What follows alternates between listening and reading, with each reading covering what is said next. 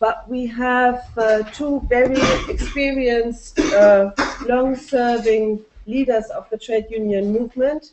Very experienced. I'm deliberately not talking about age. The one sitting to my left, Vala Tampoy, will be introduced by Dan because they know each other for a long time and he can do it far better than I can. Yeah, well, you will have noticed that this summer school is the emphasis is on youth and young trade unionists, etc. This morning session is different. Bala and I total up 173 years between the two of us. and we first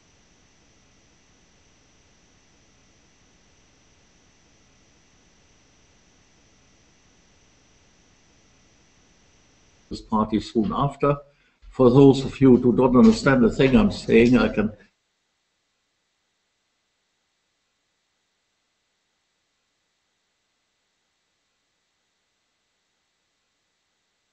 General Secretary of any union in the world for 65 years.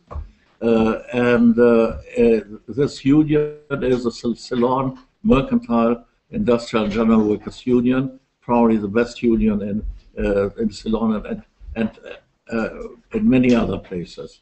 It's been a great experience working with him in the IOF. I was General Secretary of the IOF in a previous life before I was the founder of the Global Labour Institute in Geneva. And therefore, I would like to first let Bala make his presentation. I will respond and add some things later on and open to discussion. Thank you. Okay, so we have 45 minutes left, and as far as I understood, Dan, that you somehow sorted out how you divide this between you two. I would kindly ask you maybe to leave 10 minutes for discussion. This would be great. But otherwise, of course, they are both with us for the rest of the week, and I think they would be happy to answer any questions throughout the week. So, Bala, you have the floor. Okay. Well, good morning, friends and comrades. Somebody hesitated to mention age, probably because of me, but I'm not ashamed to say that I'm 91 years old. Wow.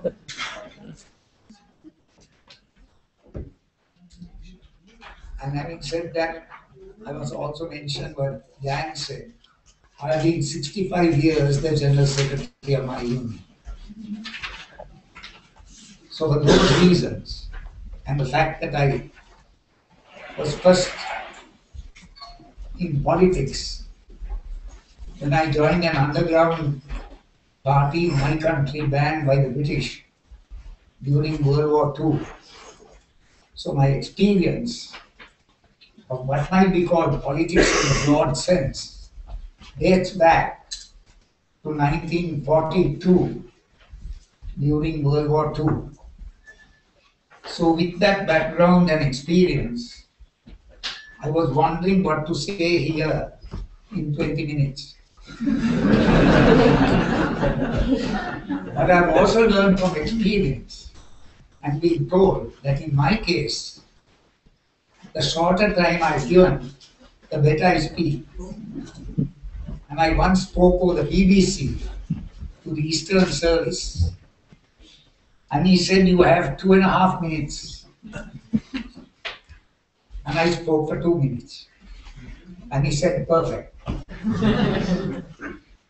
I've also just mentioned that in my lifetime, I've been to many countries, mainly because of my having become a trade unionist.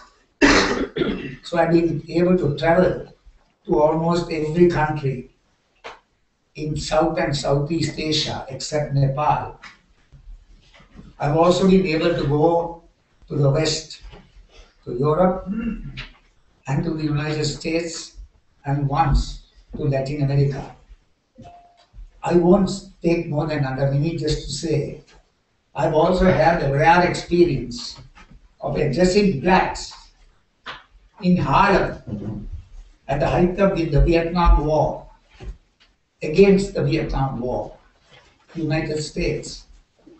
And I also spoke in Harvard University, where I was invited to take part in the Harvard International Seminar organized by Henry Kissinger. And then I spoke in the Harvard Forum with 5 other Asian speakers. I was given 10 minutes to say what I had to say about the US in Vietnam. So I decided not to make a speech, not to try to argue, but just to state. So I started by saying, if I go in the United States today, I'll be fighting arms in hand with the Viet Cong to kill or drive the American out of Vietnam. And I was interested to find at that time, 1967, out of that Harvard audience, about 60 to 70% of the questions came at me. And the next day, Kissinger himself, he had gone abroad on a secret mission. He came back and he called me up at the end of the morning session. And he said, "What's this you've been saying to upset the natives on Vietnam?" He was referring to the Americans as natives, these Germans. So I knew somebody must have said what I said. So I said, "Why do you ask?" He said, "You know, I have a housewife."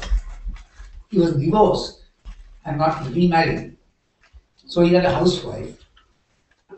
But I would call it typical middle class, middle-aged American woman. He said, "What have you been?" He said, "From last night, she's talking about that man from Ceylon," as myself. "What have you been saying?" Up to now, she had had orthodox views on Vietnam. But since yesterday, she's asking me about the Vietnam War. Now today, I'm asked by a good comrade here, Dave, to speak to you on what has been put down here as a political challenge for the international trade union organizations. But even my good comrade Dan, in exchanging emails with me today, he referred not to the international trade union organizations, but to the international trade union movement. And I told Dan, I personally do not think that is the thing to be called the international trade union movement. We have the main international confederation of trade unions, now called, I think, the International Trade Union Congress. Is that correct? Confederation. Confederation. Formerly it was called the ICFU, International Confederation of Free Trade Unions. My union never affiliated to that organization, nor to its successor, as renamed. And I must say, when I came into the trade union movement in 1948, which was just 3 years after World War II ended, in my country, we regarded all trade unions, organizations in the West as involved one way or another collaborating with and what we called Anglo-American imperialism. Now today I don't use that kind of terminology, but this much I will say straight away because there's not enough time. I'm asked to address you on a political challenge, but my own view is, I must tell Dave and Dan who helped to organize this program, I would rather that it be called or ask the question, what is the social challenge to the international trade union organizations? Because today, what we are faced with in this world is essentially a social challenge, a challenge which really goes down to the fundamental question of the survival of humanity on this planet. Today, all of you are familiar with talk of climate change.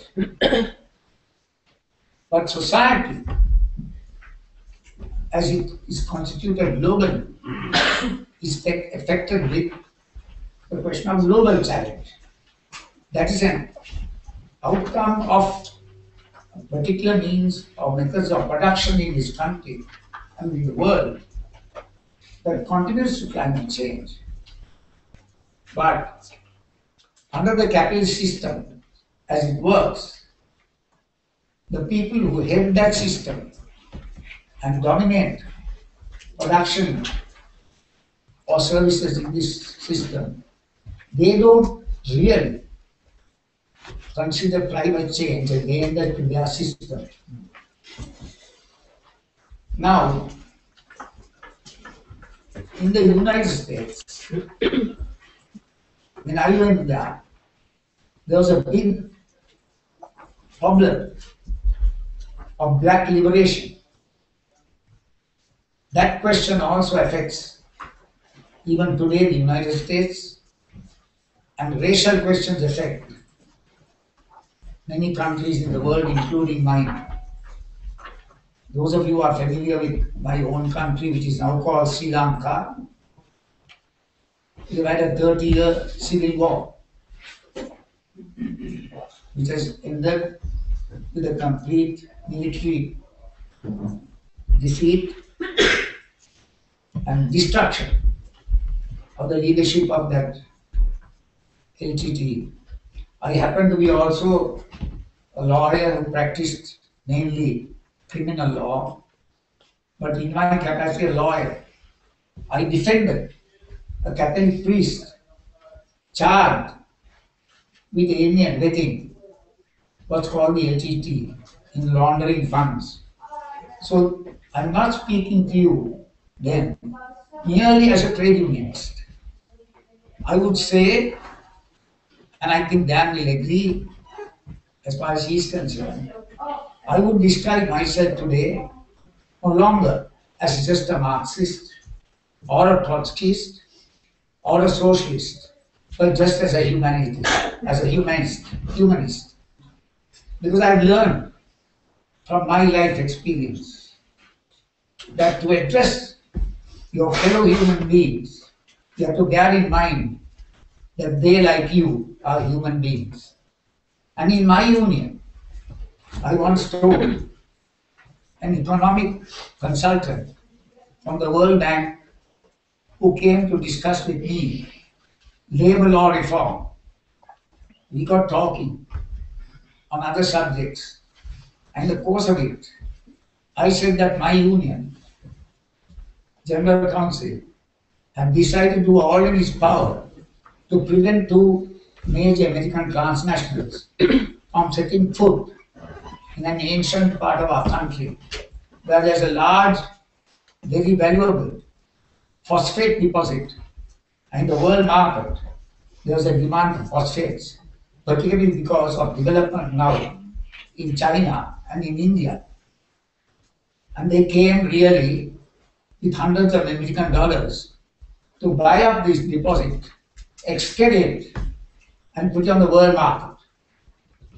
Well, a Buddhist senior high priest of an ancient temple in that area, who is a high priest also for 5 other temples, he is himself from an ancient village. He organized a defense of what was the name of the place is Epavel, of the Epavel phosphate deposit.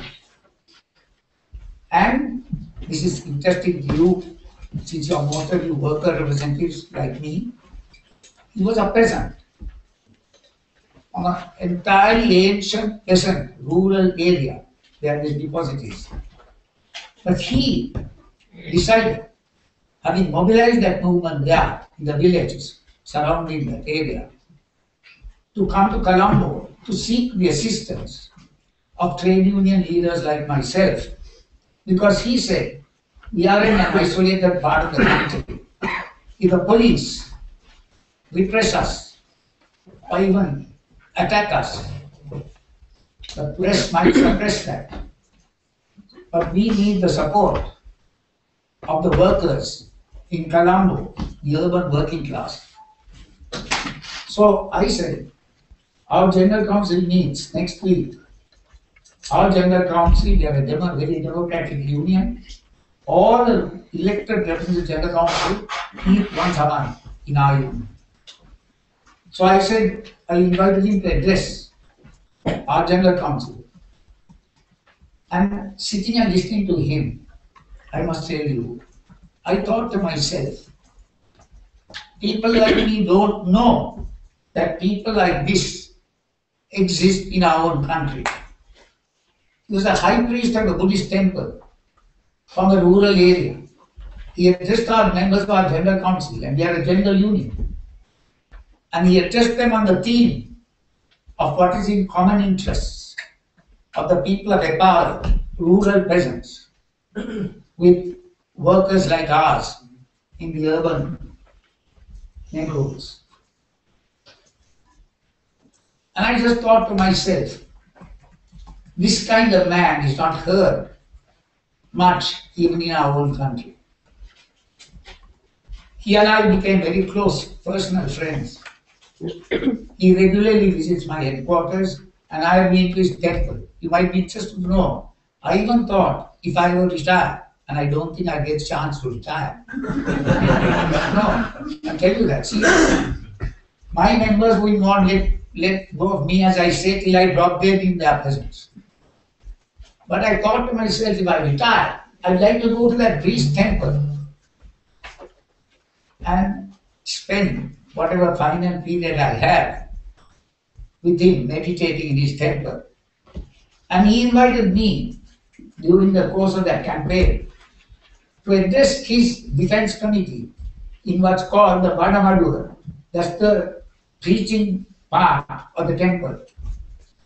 And he said, because he's well versed with the law and the traditions of our country as a Buddhist country for 2,500 years and more, he said in the time of our ancient kings, the kings had, when they had to fight wars, they had armies and they had military leaders. And then he said, mentioning me, that I have experience in organizing workers and I have conducted more strikes in my country than any other union. So he said that I could help them to organize their struggle, which is then what I tried to do. And we ended up that struggle with a big demonstration in Colombo, where my union called a half-day general strike and a big picket line in front of the main railway station. And in the end, the government gave up the project and the first rate deposit remains for the people of our country properly to utilize even for the next 200 years. Now I just mentioned those two things because today in the world, and particularly in the trade union movement, this word solidarity is freely used. Solidarity. Even Comrade Dave yesterday said we can at least send the emails expressing solidarity. Now I've been in several international, what are now called global unions. Dan persuaded me to join the IUF, and he also persuaded me not to shun the other trade union organizations in the West, and even to join them and experience what I could from being in them. So after joining the IUF, my union affiliated to what was known as the ICEM, the ITF, the IFBWW, the ITZLWF, and also what was called uni for printers. I'm going to cut short. You can ask me any question you like that interests you. I told Dave when I walked in, I read this document, Organizing the Global Workplace, Unite Educational Message Manual. I read few statements of some of you, Unite trade union leaders, and also found one here from Jack Ryder. Now I've met and heard Jack Ryder in other congresses, and Jack Ryder, when he made this message, he is the General Secretary of the IUC. But today, he is the Director General of the ILO. And there has just been a conference, annual conference of the ILO last June.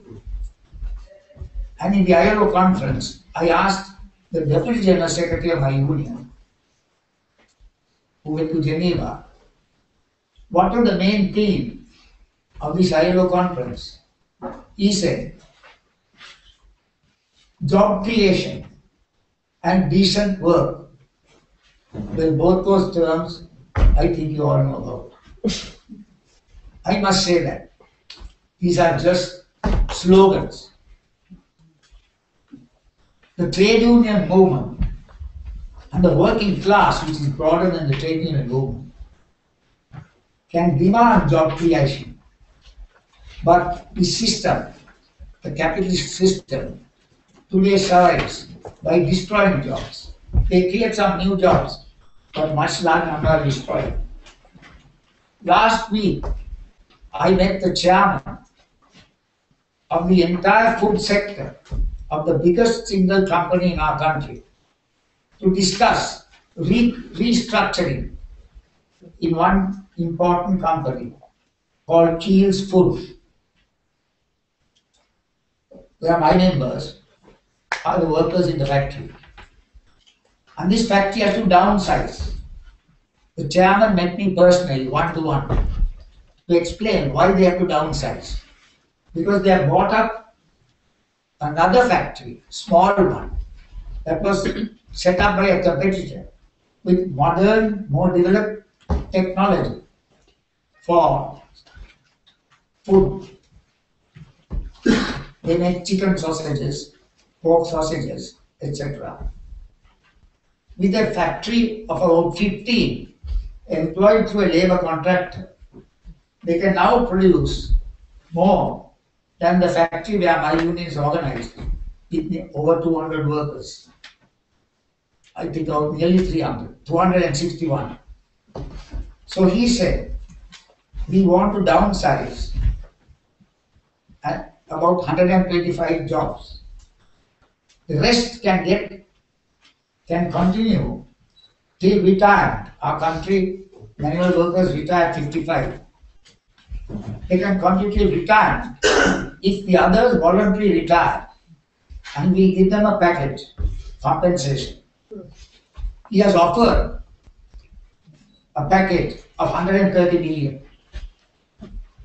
And how this is to be divided, that's the question we discussed. That is more than what the law offers under an act of parliament called the Termination of Employment of Workers Act. And you may be interested to know that that act came into being primarily because my union, fighting retrenchment of workers in the 1970s,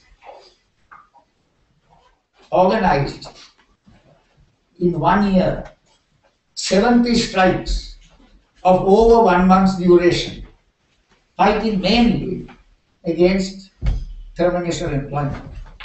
And the then Prime Minister, a conservative union government Prime Minister, Douglas Senanayake, asked his cabinet minister, his cabinet secretary, who had been with me in school on a more senior level, to arrange a one-to-one meeting with him.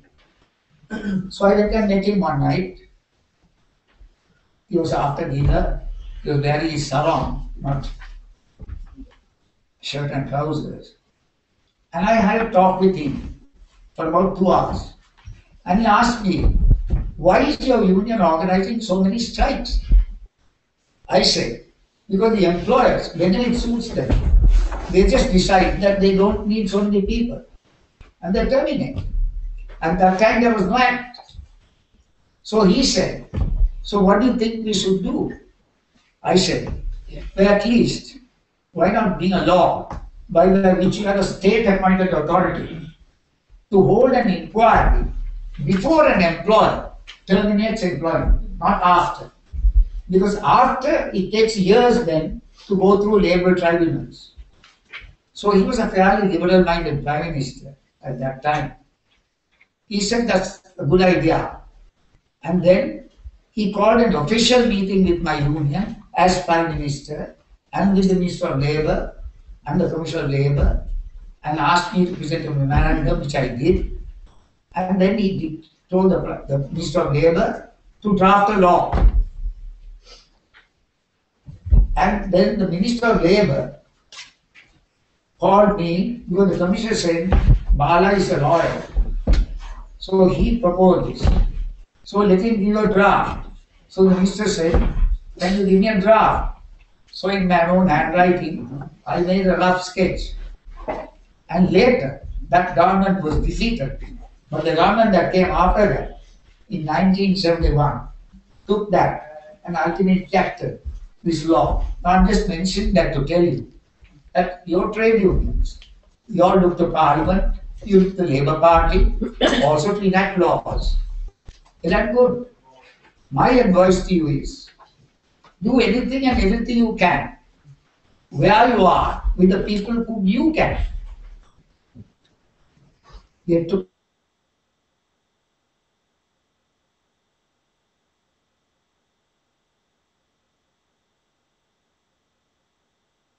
end up by saying that I am totally opposed to people who man what are called the Human Resources Department.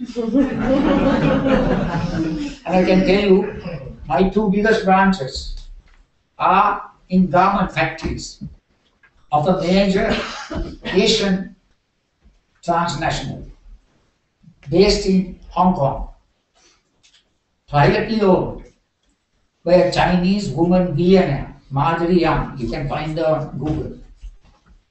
And they own and completely manage, or partially own and totally manage, about 47 factories in Asia. Several, and the biggest in China itself. They own land in China, and they have what's called integrated production, where they produce their own cotton and make their own yarn for the factories. There are 4 in my country. Of those 4, 2 are organized in my union. One has about nearly 900 members. Nearly all, the entire committee are women. The secretary, the president, is a small name woman who has worked there 25 years. You must be interested to know that when she was previously elected, I saw that she was sick and she was appealing to her members not to re-elect her, but they insisted. But I knew she was sick. I went home on a Sunday and I told her name is Marnel. I said, Marnel, you are sick. My union is going to take you out of that factory for 1 full month and we will get you medical treatment and find out what your sickness is. Because I found that before she got ill, her weight was 47 kilograms. After she fell sick, her weight had gone down to 32 kilograms. And she works in that factory 10 hours a day, 6 days a week, nearly 50 weeks in the year. That is the kind of life that a woman worker, married woman worker, has to live today in our country.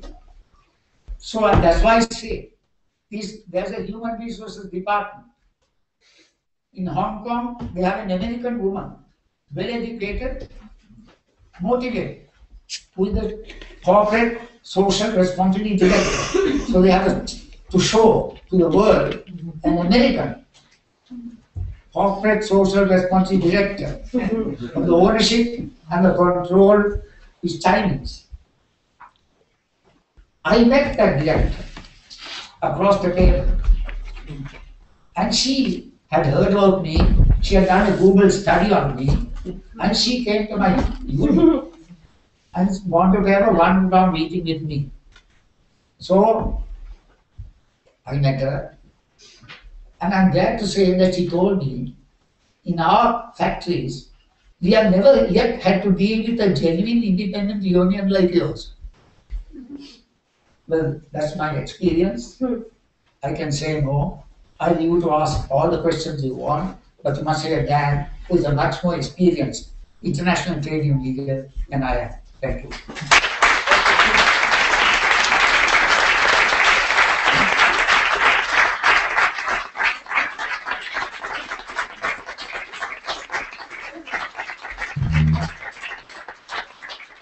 Thank you so much, Bala. That was very impressive.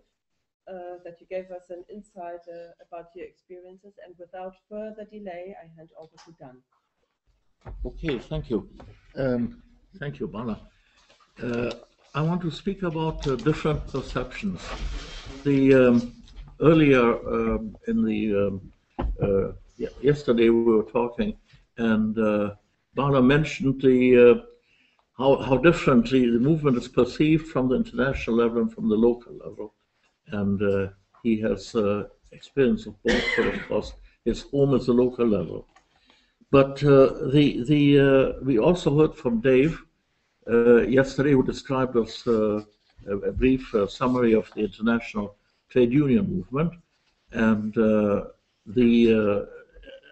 want to stress, in addition to what he described, the StreetNet and the International Domestic Workers Network as typical of the new organizations that are coming up of informal workers. And this is absolutely a crucial issue for us. But the general picture that emerges is that we are dealing with an extraordinarily fragmented movement. Fragmented in terms of organizations, but I think more importantly even in terms of perception of society. What all these organizations have in common is that they're workers' organizations, that you expect that there would be some common denominator, recognizable common denominator in the policies. And that is not always the case, and this is we have to look at why that is. Because what we're facing is the onslaught of capital, and that is very much coordinated and unified with a common narrative about society, which is something that our movement has lost. So I don't think our problem is not so much the fragmentation among organizations, but the fragmentation of perception. The reason for this is partly, and this is a paradox, the very success of the movement, in the sense that the international trade union movement, and I use the word movement, is for the first time truly worldwide, and encompasses a far greater range of societies and cultures than at any previous time in its history.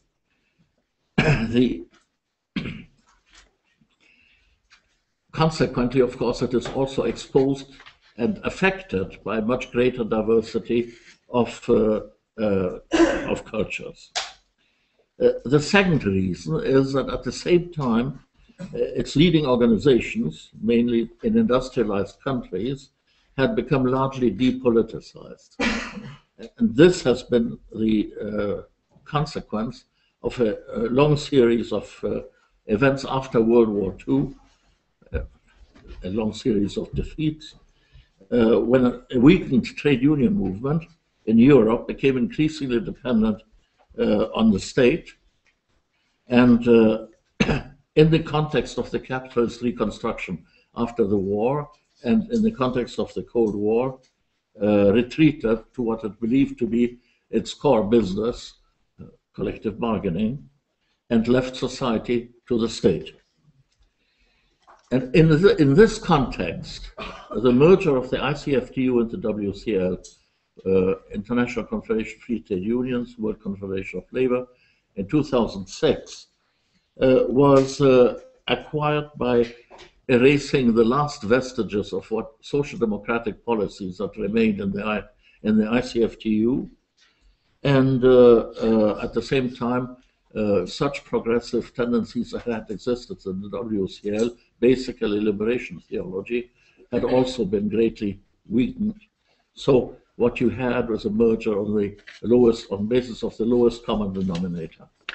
And to such an extent that the result, the ITUC, is practically adrift without any recognizable politics. What this has done is to deprive the workers of the world of a universal and common narrative about society, what it is, how to change it. Like, for example, the social democratic socialist narrative that existed in the interwar years up to World War II, and which today survives only in some global union federations and, of course, in a number of national unions. And this loss of the universal narrative that we share in common is a critical problem because it weakens international class consciousness and abandons political consciousness to widely different perceptions of society, shaped by local or regional politics.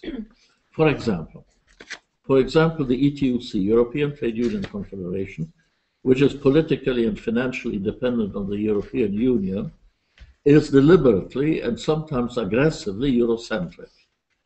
And even more than the ITUC, subscribes to a theory of social partnership, which has long since been abandoned by our presumed social partners. Then you have the Latin American unions, acutely sensitive to the dangers of American imperialism, far less aware or concerned about what happened to the workers for 70 years in the USSR and for 40 years of Stalinism in Eastern Europe, and in the Eastern European countries under its domination. Much the same applies to the South African unions, with politics shaped by the anti-apartheid struggle. Their physical, intellectual and emotional remoteness from really existing Stalinism has enabled the WFTU to get some undeserved credibility. And socialism, in quotation marks, by Stalinist definition, seems an attractive option, even though at a safe distance in time and place, approximately 7,000 miles away. Then you have the unions in the former Soviet bloc, emerging from the wreckage of a society where all forms of independent labor organizations were suppressed for decades. They have no ideology at all. Their main problem has been to repudiate the so-called socialism, again in quotation marks, which by its Stalinist definition was the ideology of the rulers, the ideology of a police state. Some parts of it have embraced, trade unions in Eastern Europe, have embraced the neoliberal ideology of the natural enemies, of the new capitalist classes to come in. And some of its more radical elements have been attracted to revolutionary syndicalism because its class struggle politics are less tainted with the vocabulary of their enemies. Not having experienced apartheid, they would be totally unable to understand how the political hegemony of the South African Communist Party over the South African labor movement came about. And what would make the WFTU appear an attractive option to the South African workers? Polish Solidarity, a movement of 10 million members at its peak in 1981, with a strong left-wing component, has since been hijacked by Catholic conservatives, has endorsed neoliberal policies, has invited Margaret Thatcher to its Congress, and is down to 1 million members. China, the largest nation on earth, has a trade union structure inherited from the Soviet model. The government has embraced capitalism, but has maintained the trade union structure designed to control the working class rather than represent it.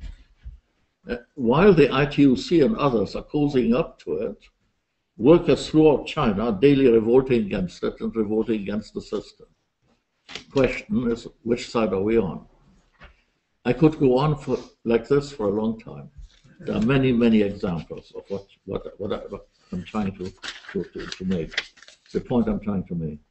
So the present labor movement resembles far too much the blind men of the parable who are trying to find out what an elephant looks like and come up with incompatible answers. And our task, our challenge, is to reconstitute the full view of the elephant. Now, how do we do this? The trade union movement, such as it is what we have, and that has to be our point of departure. Our task is to recover the politics which are naturally ours, the politics of our class, and reconstitute our identity as a movement of our class. We must recover a common understanding,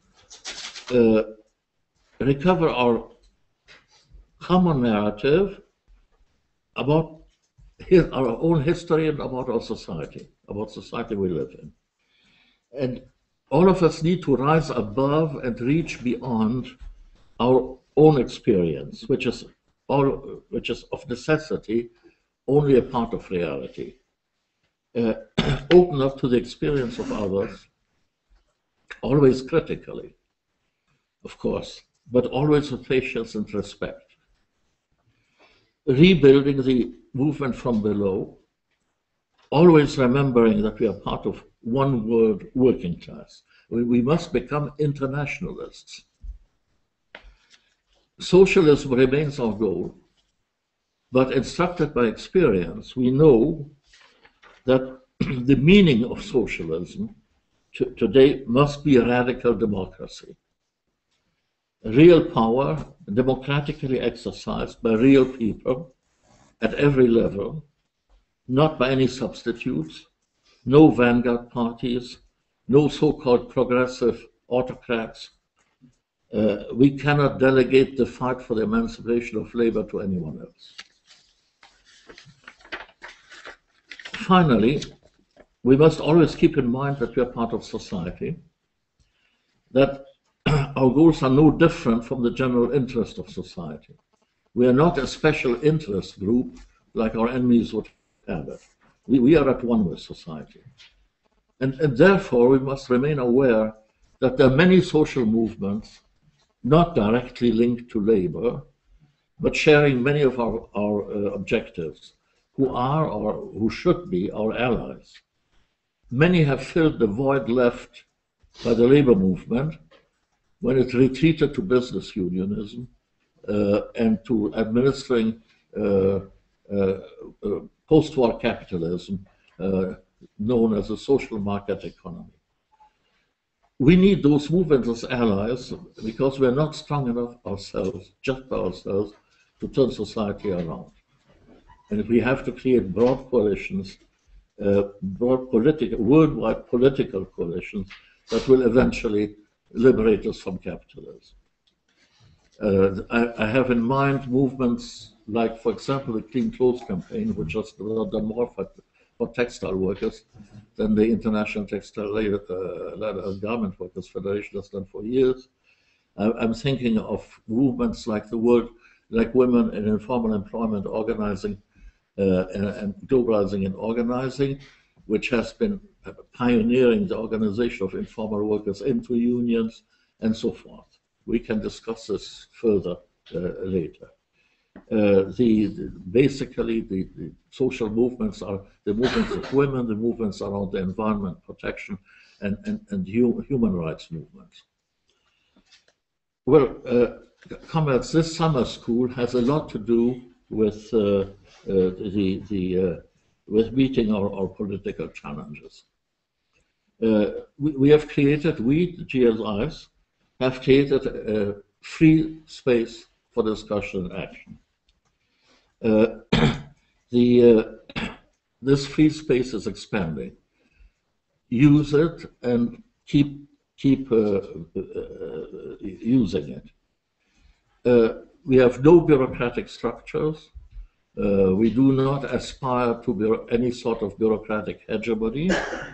We are a network of autonomous and self-determined trade union activists working together and working with others for a common cause, which is rebuilding the international trade union movement in such a way that it becomes what the workers of the world need and deserve. Thank you.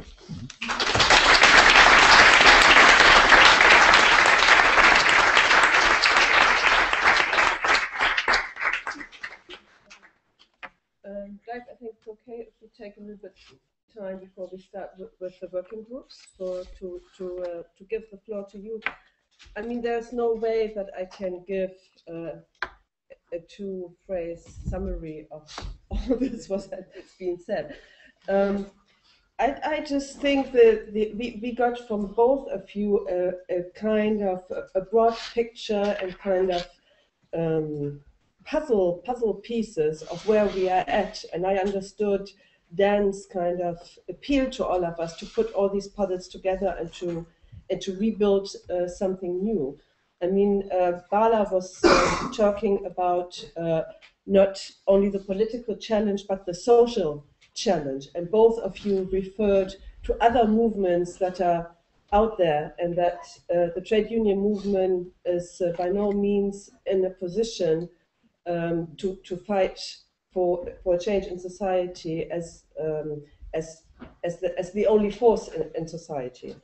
And I think Dan emphasized the point that we have lost a universal narrative in our movements, and that obviously there are now tendencies in the global trade union movement to look for a new narrative. And you spoke about, I mean, looking to the kind of heritage of the Soviet Union, and I think we would need to look at to put it into a political perspective, because I think a lot of knowledge of how it came about and how it was in practice and why it collapsed. I think we really need to have a lot of education about this, because I think there is a lot of misconceptions about what this kind of Soviet-style societies were like. Okay, so you appeal to us to kind of reconstitute the elephant, right? That you said. So this is the goal we are now all facing, and that there are no other movements out there, that we have to do it ourselves from below, and this is why we are all here. And so now I give the floor to you to ask any questions you want and to comment on anything what you want. Should we take a break or go directly? Should we take a break, or would you carry on? I think carry on for a bit. Carry on for a bit. Okay. Okay. Okay. So I think Khalid, and then your name was Ed, and then Gisela. Khalid first. Thank you very much for both senior leaders for wonderful presentations. Introduce yourself, Khalid. Yeah. Introduce yourself. Say who you Okay. are. My name is Khalid Mahmood, and I'm from Labour Education Foundation from Pakistan, and I'm a political activist as well. Listening to Mr. Bala's experiences, I was thinking about Pakistan And with this rising wave of extremism and fundamentalism in the society, and if we think about the working class and the left movement especially, there are some elements who still insist on using the terminology used by the left in past and in many countries even now. And there are some other people from the left movement who say to continue your work, what you want to do, how you want to do, but don't use that terminology.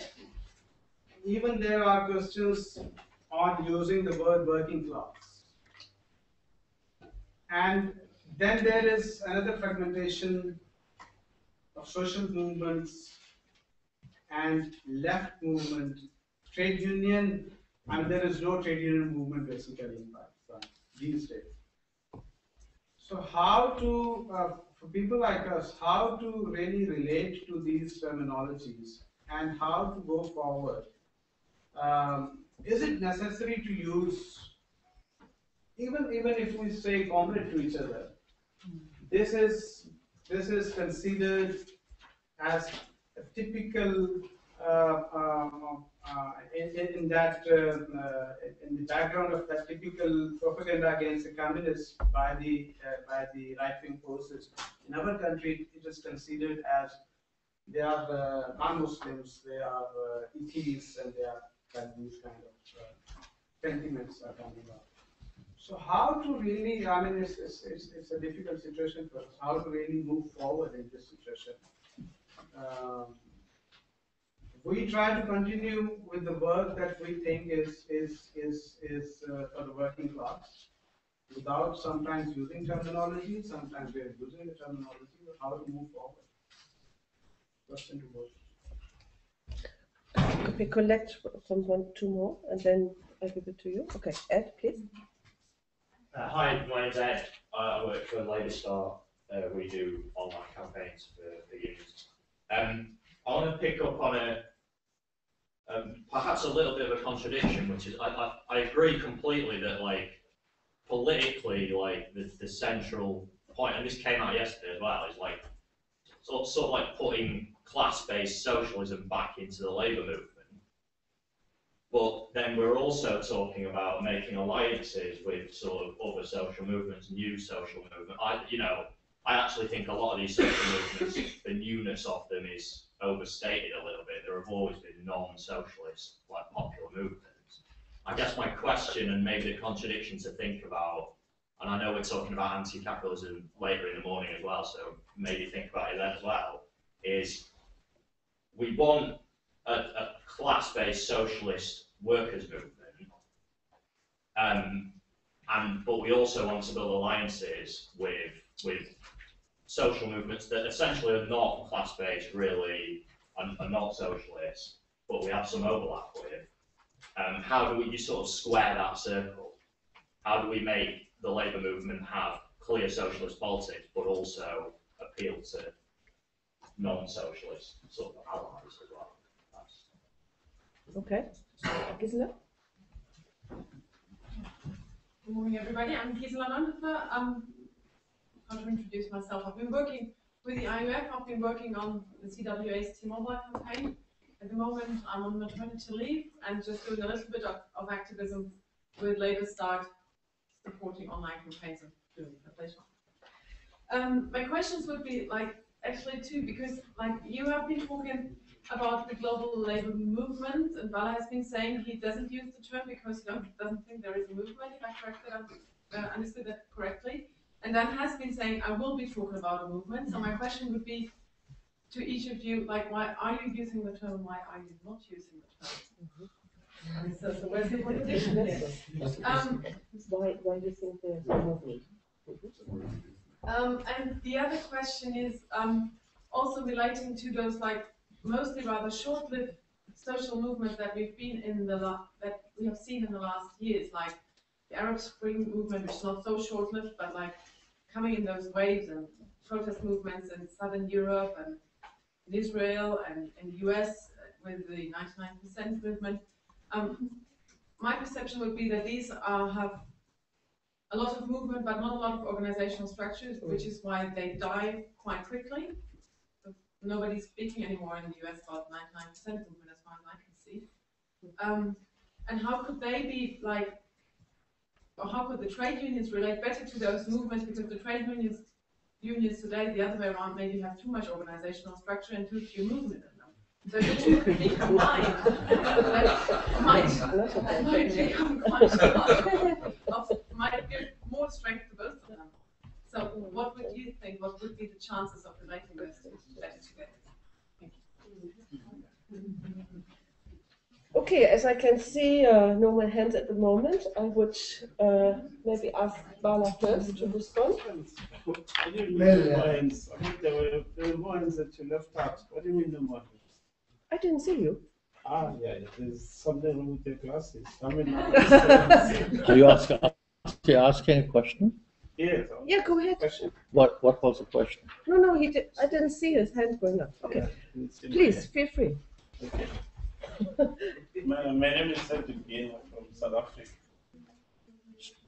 Okay, thanks for the two presentations. I think they are helpful. I just have a few questions. I think the answer is we need radical democracy. I mean, if you go back to Pluto and them who wrote about democracy from when it started in Athens, it was radical democracy, but then the other writers challenged that form of democracy. So it would be nice to hear what what is happening in Egypt, the radical democracy that you're talking about. Is it sustainable? So it would be nice to just say more about the radical democracy. The broad coalitions will liberate us from capitalism. I think that's what you said. How do we form those broad coalitions? What experiences can we use? I mean, if you use the example of the social movements vis-a-vis traditional trade unions, you then have to talk about the issue of who is normally behind social movements. Are they formed by trade unions, or are they formed by academics, or what relationship do they have with trade unions? Have we studied that kind of relationship enough? Because for example, what happened in Zimbabwe, it was so easy for Mugabe to ban NGOs, NGOs that were working with social movements, because he used the media to say that they were they were working with the CTU to work against a so-called progressive government. And that was the end of the social movements in that country.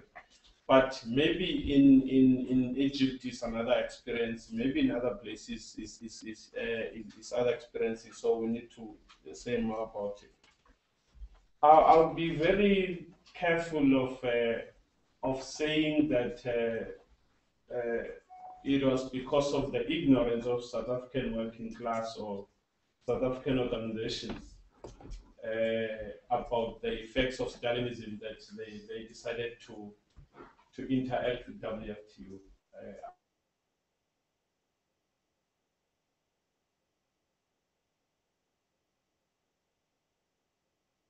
Saying that we're sick and tired of belonging to one labor center. Let's belong to both of them, because remember the issue here, South African workers are not saying move away from that one. They are saying that at some point we must achieve unity. What if that is a radical democracy? Thanks. Okay, Bala, would you like to answer first? Well, what do you mean there's no movement? There will four questions from different points of view. But starting with our Pakistani comrade, I think the question he raised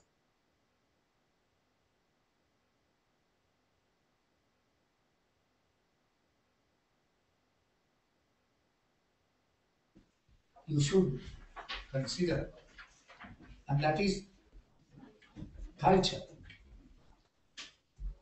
I happen to first visit Pakistan as a resource person for a combined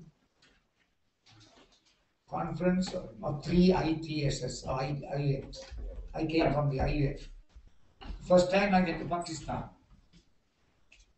And at that time, I saw the Pakistan trade union movement, as it's called, was all a collection of unions. There was no common movement. And nearly all the major leaders of trade unions in Pakistan were there. Most of them had beards. All of them looked to be over 40. Some must have been in their 70s. And I knew that amongst them there are also Muslim fundamentalists. But they all came together. And when I spoke to this very strange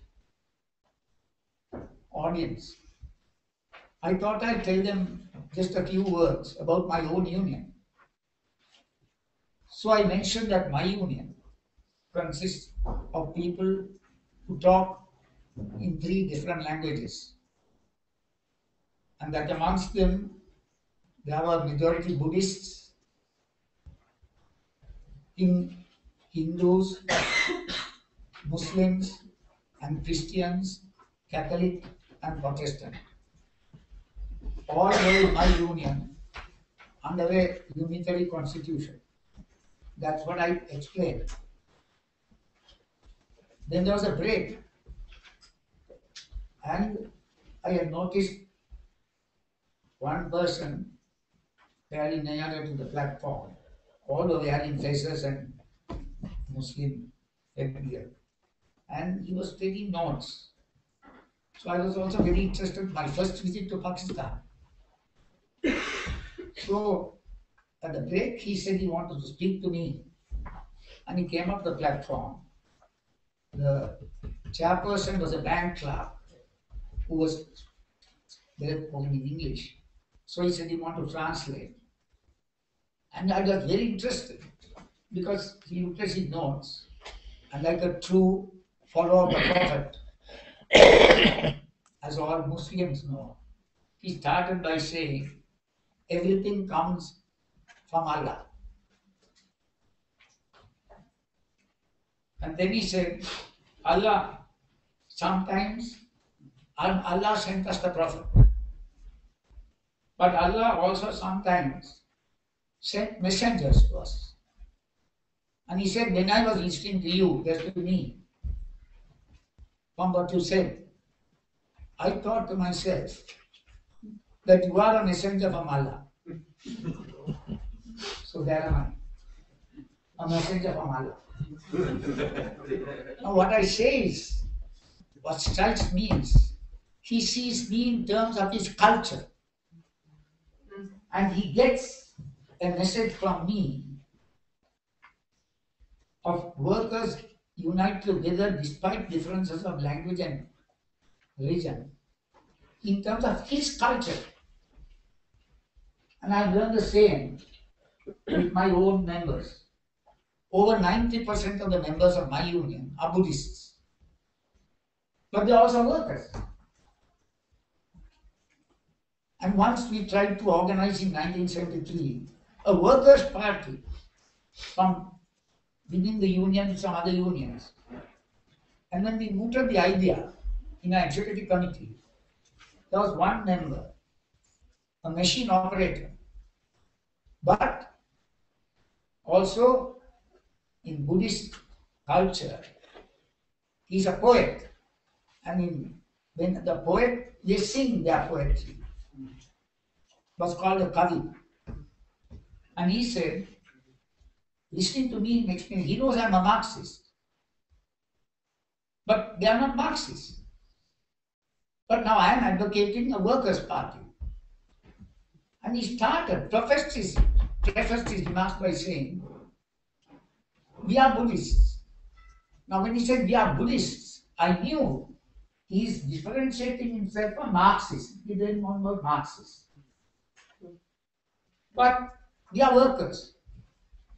That taught me again something which I think even Karl Marx and Engels, young men in their 20s when they wrote the Communist Manifesto, I don't think that they, with all due respect to them, really gave adequate thought to human cultures and that different people of different cultures look at things, the like and view of their own cultures. And if you are really going to combine human beings, we must learn to understand their cultures and then to try to communicate with them in terms of their cultures. And I have learned, when I speak to my union members, very often I quote the Buddha. And one of the sayings of the Buddha, anyone can accept, which is, may all beings be without suffering. Sometimes it says the other way, may we all beings be happy. Siya Satyam Nidupeva. That's Sanskrit Buddhist terminology. I address committee members of my union very often. Committee members elected. I start by saying, how many of you are so-called Buddhists? When I say so-called, Inya Buddha, they say, why Inya? Why so-called? I said, okay, you're genuine Buddhists. Do you accept the saying, Siyadu Satyam Nidupeva? Now they're all Buddhists. They all know the saying of the Buddha. Well, in different ways. Well, yes. Now I'm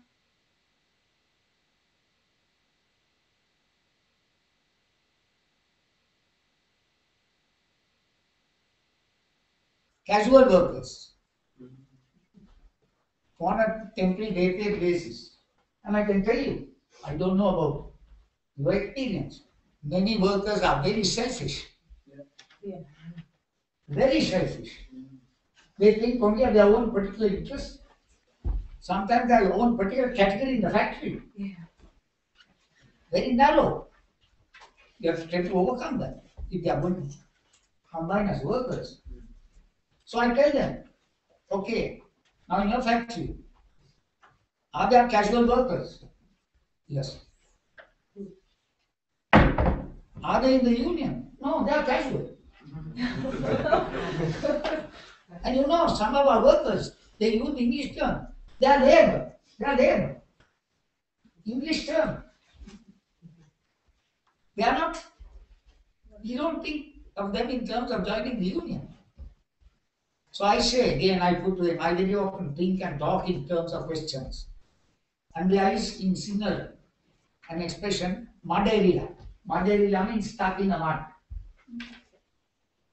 So I say, now you all are people who are not stuck in the mud. You have reached high ground. That means you are made permanent. But others are still Maderila. You have reached the high ground. You join the union and you want the union to take you higher up the ground, to still higher ground. Do you think about the people who are still Maderila? I say, at least in this union, before you go higher up, look to the people who are Maderila and give them a hand to get them also onto the ground. So in that way, I present some ideas of workers' unity in terms of their Buddhist culture. And I seriously think that Marx and Engels, I know it, I didn't say, overlooked or adequately appreciate differences in culture. So I must say that as a general observation. Now terminology, again, is a matter of culture. And there, I would like to quote Trotsky. Something I learned from a little book that Trotsky wrote worth reading after the revolution, called Problems of Life, in which he was trying to teach Russian workers to develop their understanding and education, to be their own journalists instead of relying on professional journalists. And then he made a statement which I learned, and I give it to many people. In fact, in the Employees Federation of Ceylon, when I put it, one of the Employees Federation representatives, I put it on his wall in his room. And what Trotsky wrote was this: we think in language. We think in language. Clear and precise language is an essential prerequisite of clear and precise thinking. That's Trotsky. And I can tell you from all my experience, many people don't think clearly because they don't think clearly in their own language. But to go a step further, if you address a person in his own language, what for him is his mother, her mother tongue, you connect much better. So although I was educated in English, although in a chair practitioners meeting of the ITF in London, I once corrected a draft in English. I corrected David Cockcroft, who was the General Secretary, had just retired. You might be interested to know I wrote a small letter, giving my best wishes, because he retired on 31st May, after being 20 years General Secretary of the ITF. And I said, I'm coming to some summer school. And he said, and I said, I've been advertised to with Dan Galley as one of the most experienced trade unionists in the world. And then he said, well, I know Dave Spooner. And he said, that is something our chairperson said here. He said, you know, I was just wondering why he has invited you to.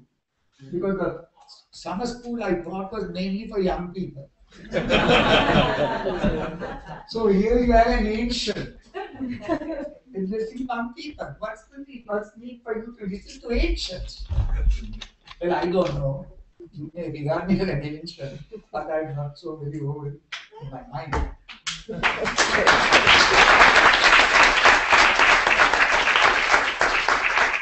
So, again, when it comes to language, I have spoken in many countries to work people who talk different languages. Many countries. But I have to communicate them normally through a translator. But I've always found that if I pick up a few words even, and if you address a Muslim and say Salam Alaikum, Alaikum, at once you say Alaikum Salam, and there's a connection. So that's why I say, I just leave that thought for you. Culture. Try to understand what is the culture, what is the language. Muslims in Britain today, by many electronic alien, but they are human. So, British workers, you might have Muslims coming to your factory. Try to understand them in terms of their culture. That applies to all. Thank you.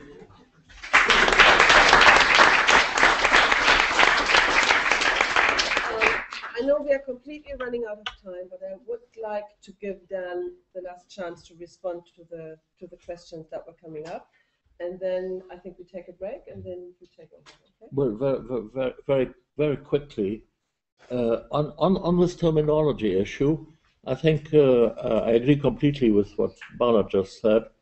I don't think we need to use terminology that is sectarian and provocative.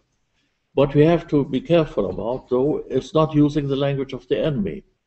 For example, as you will have noticed, there's a whole new terminology that has developed about industrial relations, labor management relations from the EU and from and so I don't think we should talk about class relations in terms of social partnership. That is the language of the enemy.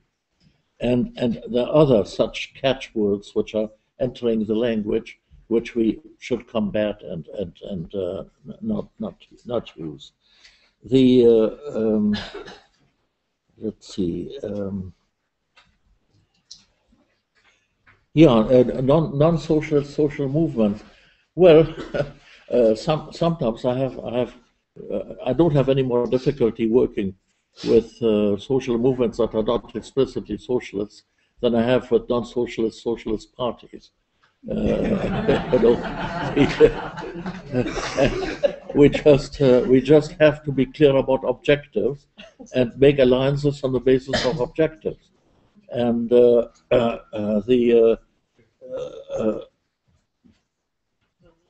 I don't think that the way the movements originate necessarily determine how they develop and how our relations with such movements can develop.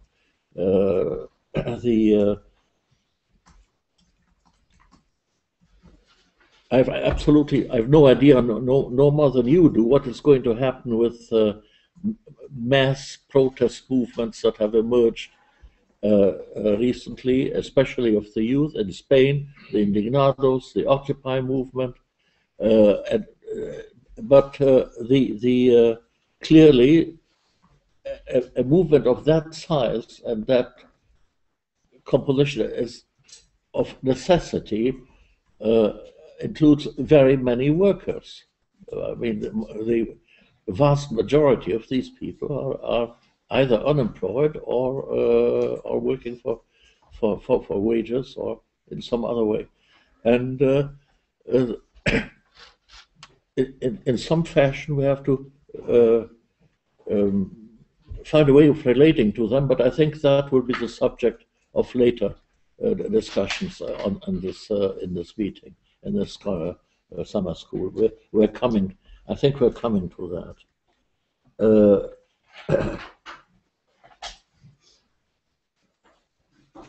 What am I forgetting?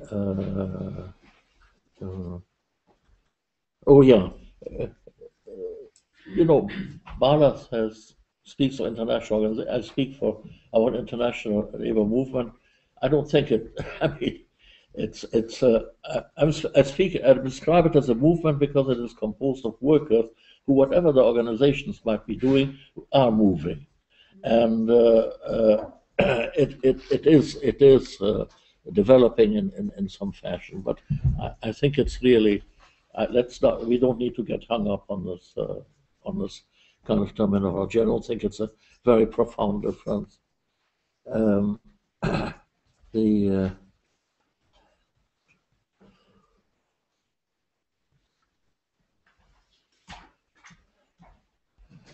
Radical democracy. There is a whole literature about workers' control, which is interesting, important. There's unfortunately much fewer practical applications of this, but they do exist, and in the early stages of the Russian Revolution, say the first 2 years, Spain, Catalonia, May 36, before it was suppressed by the communists.